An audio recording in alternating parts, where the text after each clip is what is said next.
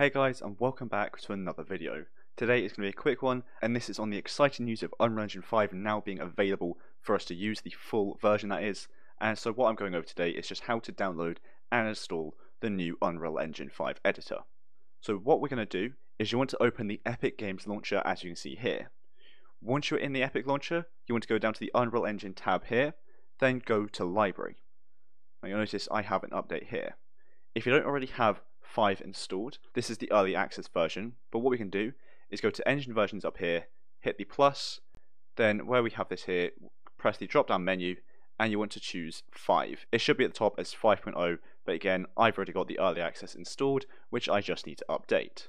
So I'm going to close that, and if you've got it like me, what you're going to do is just press update, like so, and then we just need to say that we've read and agreed with it, then accept, and this is now going to update to the new full release version of Unreal Engine 5. Now the reason I've got 2 here is because this was early access, this was preview. Obviously they're no longer like that now, it is just Unreal Engine 5.0.0. Very exciting news, and I'm very excited to continue working with this, making tutorials, cinematics, and so many other videos as well for the future of this. And if you have any specific ideas for what you want to see, let me know in the comments down below. So thanks so much for watching this, and I can't wait to see what we all make with the new Unreal Engine 5.